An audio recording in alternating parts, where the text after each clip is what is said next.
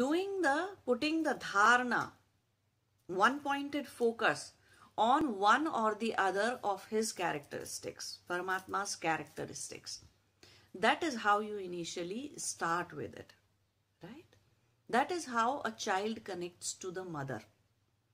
A really small baby, how does he connect to the mother? Through her mother's voice, through her mother's smell, through her mother's, as he grows up, then he starts understanding other different characteristics, that she loves me or she takes care of me and all that. So this is how if a small child, which is not yet expressive, doesn't talk, and if he can connect to the mother, then exactly in the same way we can connect to Paramatma.